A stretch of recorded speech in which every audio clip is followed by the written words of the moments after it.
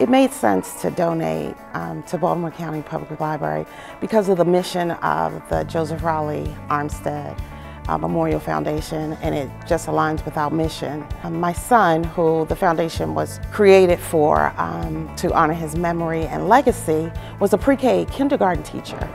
And as he started to realize that reading was essential, and it just connects to so many other positive things, that it just made sense for us to start doing fundraising to support children.